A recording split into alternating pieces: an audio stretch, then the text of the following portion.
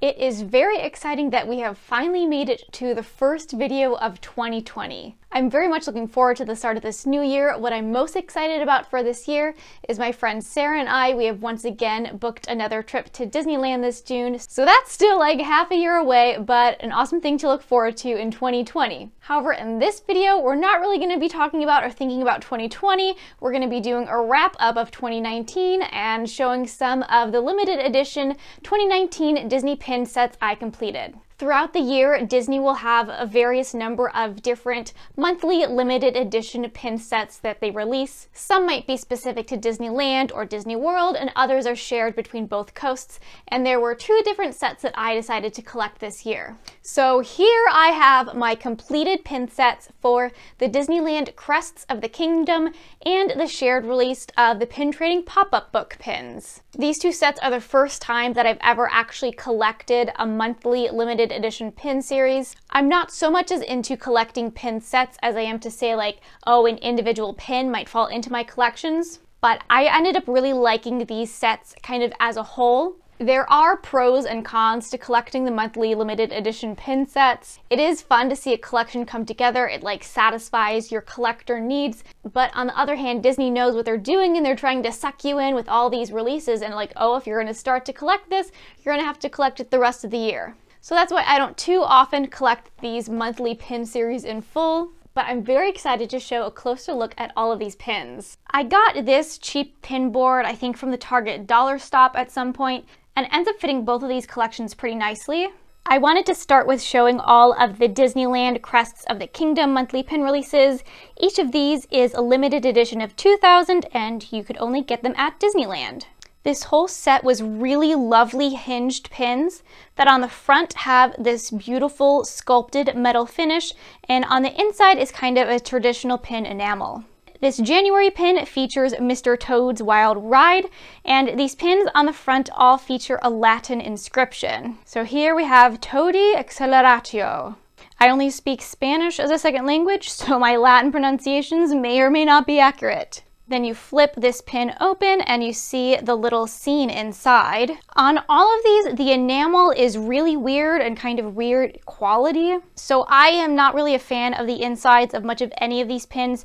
I much prefer the outsides. I think this, like as is just super pretty. Onward to February, we have the Enchanted Tiki Room, and I only experienced this attraction for the first time this last summer in Disneyland, and it really was super enjoyable. We have three birds on the front here, and it says Cantabo Aves Trapicae. Then on our inside scene, we have two of our Tiki Room birds there. And these inside portions are often kind of different shapes too, which makes each of these pins unique. Then we have March, which features Dumbo the flying elephant. And our Latin inscription says Volantem Elephanti. Then you open the pin up and inside is a little scene of Dumbo and Timothy the Mouse in his hat. The April pin then features Space Mountain. And our inscription reads Eumus ad Astra. Then for the inside, we just have some nondescript astronauts riding a Space Mountain vehicle that's kind of just launched itself right into space.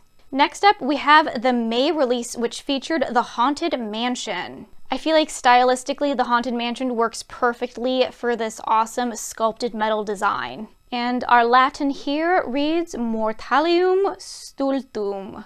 On the inside of this pin, we have the three hitchhiking ghosts, Gus, Ezra, and Phineas.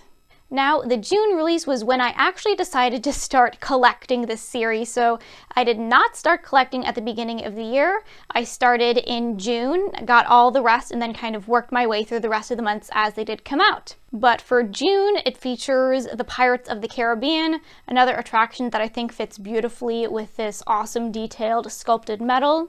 The inscription here says Homines mortuos non fabulam narrare. And inside our pin here, we have our pirate sitting on the pile of treasure. As I mentioned a bit before with the enamel being kind of weird, it's like everything is so smoothed out, which I don't know if that has anything to do with the fact that they have it hinged and they needed it really flush, but it's just a really weird quality inside. Next up we have July, which is Small World, and this might be one of my favorites of this set. I always love designs that have the classic clock face on them. I think they're just really timeless and pretty. And here on this pin reads, Navigatio Laetissimus Circa Mundi. Once we open our pin, we can see a little goat on top of the mountain. And this again is this kind of really nice classic Small World artwork style. Then the pin for August is themed to the Jungle Cruise. So you have your nice prominent ride vehicle on it, and the inscription reads, Excitando Exploratio Ridiculum Iocchis. This pronunciation in particular, I have no idea how accurate it is. Then on the inside of this pin, it's kind of based on a scene from the attraction itself, where you have a guy who is climbing up the pole trying to escape from a rhino. And it's like there's almost no detail on his face whatsoever. That's where, however they did the enamel on the inside of these pins, it is just not my favorite. But on this, it is what is outside that really matters. Then for September, we have such another pretty pin. This is themed to the Mad Teacups. I did ride this attraction last summer, but it was with the stipulation that we don't spin the teacups themselves. So I made it through okay, but this is sometimes an attraction better enjoyed on the sidelines. But our Latin on this one reads, Situ Circum Circa. And then inside the pin, we have the whole gang enjoying the teacups. We have the Mad Hatter, the White Rabbit, and then Alice herself. And then October features my favorite attraction, Splash Mountain, with Brer Rabbit on the front here. You can see he's kind of popping out from the center of the briar patch, kind of where your log comes out at the base of the ride. And our Latin on here says, Risus locem omnis habet. And on the flip side, we have the final Zip-a-Dee-Doo scene. So I think that the inside of this is really nice and fun and colorful.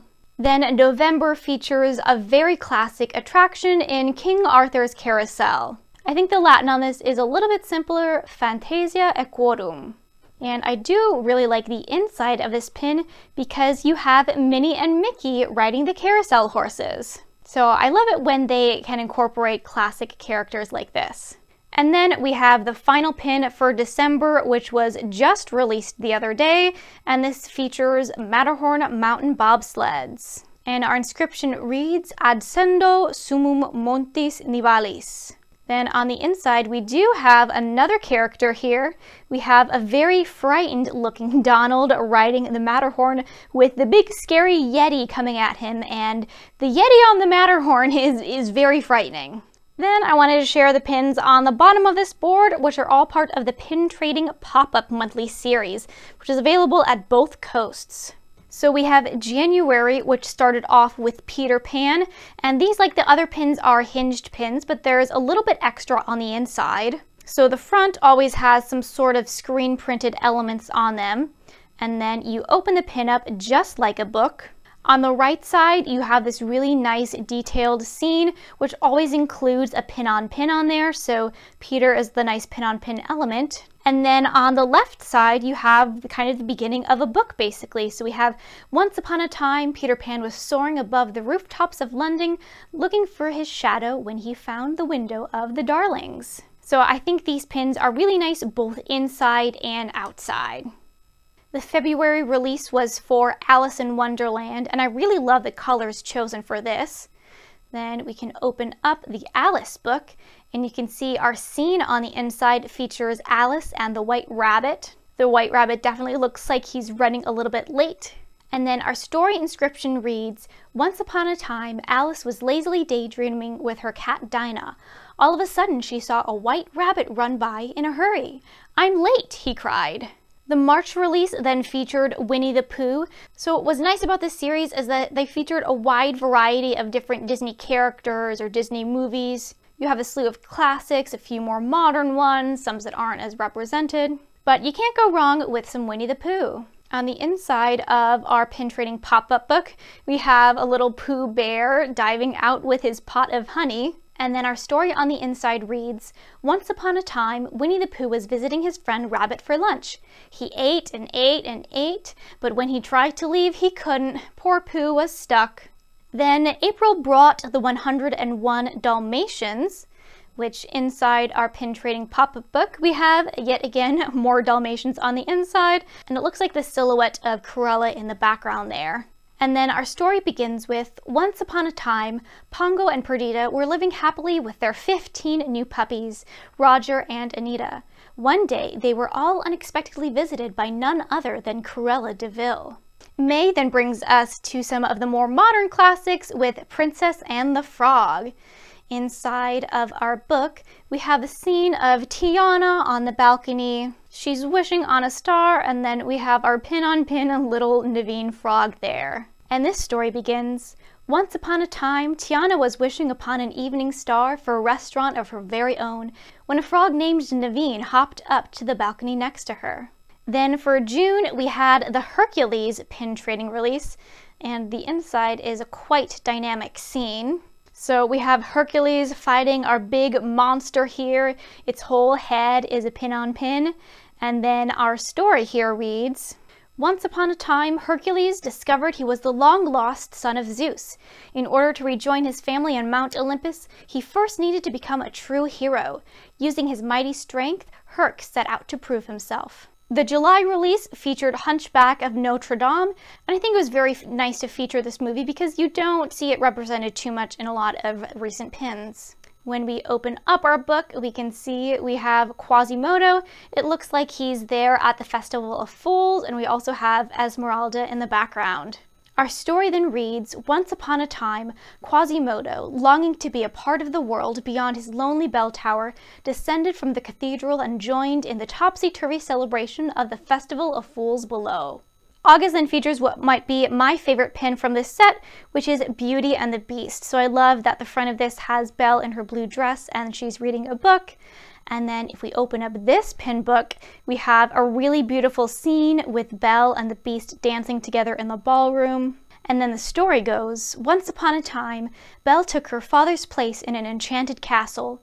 She was afraid and alone, but as she slowly befriended the objects there, she began to wonder if she could truly learn to love a beast. The September release featured Mulan, and I finally saw the full trailer for the live-action Mulan movie that's coming out, so I'm very interested to see how that one turns out. But on the inside of this book, we have what I think is a really awesome scene. We have Mulan in full warrior mode. She's ready to shoot off the firework. And then you have little Mushu on the top of it there.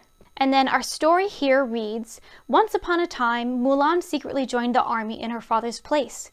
In order to keep her secret and uphold her family's honor, she needed to use all of her wits to help defeat the evil Shan Yu. Now, October was definitely the most interesting release from this series because it featured The Wind and the Willows, which is the story of Mr. Toad. So we have Mr. Toad and Cyril the horse on the front, and on the inside here, we have a Mr. Toad hanging off of a little wooden post, and a car is just kind of driving itself away. Our story here reads, once upon a time, Mr. Toad and his good friend Cyril were on their way to nowhere in particular when a motor car zoomed by them on the country road. Toad had never seen anything like it. The penultimate pin in this series for November featured Tangled. You have Rapunzel here swinging by her hair. Her eyes are a little bit weird, but overall still kind of nice. And then opening up our book, we of course have the classic floating lantern scene when they're sending off their little pin-on-pin lantern. And our story here reads, once upon a time, Rapunzel met Flynn Rider, who promised to take her out of her lonely tower to see the floating lights that journeyed into the sky each year on her birthday. And then finally, we had a very fitting pin for the final December release, which was Mickey's Christmas Carol, on the front featuring Mickey Mouse as poor Bob Cratchit. And then on the inside of our last little book, we have Scrooge McDuck knocking on kind of the goofy-looking Jacob Marley-esque door knocker. And then our last story goes, Scrooge returned home on a snowy Christmas Eve night. As he opened the door, his door knocker changed shape. Surely that couldn't be his partner Jacob Marley.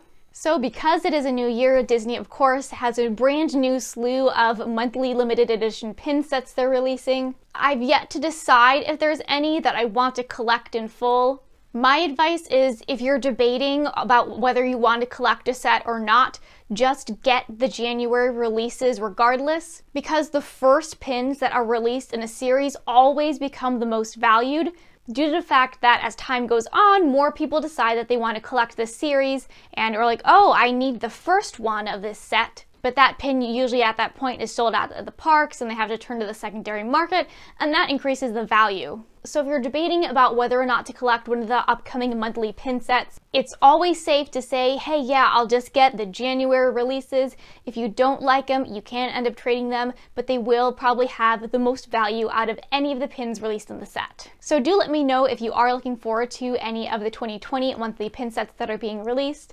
You can always follow Disney Pins blog on their Instagram or website if you do need information on any of the weekly or monthly Disney pin releases. But I hope you have a happy start to the new year, and thanks for watching!